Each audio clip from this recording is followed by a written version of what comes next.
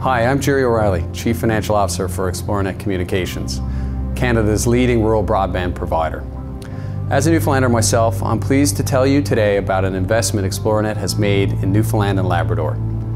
At Xplornet, we believe everyone should have access to the benefits of broadband. So we work to make our service available everywhere in Canada, including the hard-to-reach places.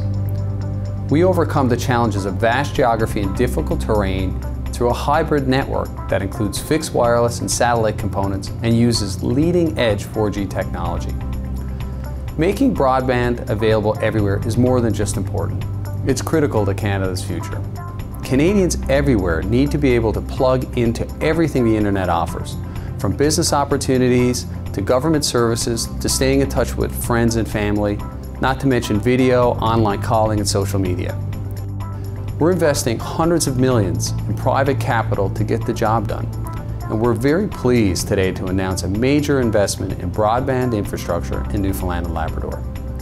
We just completed construction of a satellite ground station in the province that will support a soon-to-be-launched 4G broadband satellite. This is a next-generation satellite that, for many Canadians, will deliver broadband that is both faster and more affordable than current options. We're launching the satellite this fall, and our ground station in Newfoundland and Labrador will be a place where the satellite, and by extension, the customers using it, can connect back to the Internet.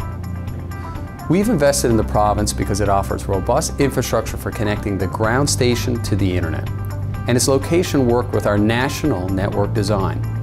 Our site in Newfoundland and Labrador is a critical part of our national 4G network, allowing us to create a better broadband experience for rural Canadians.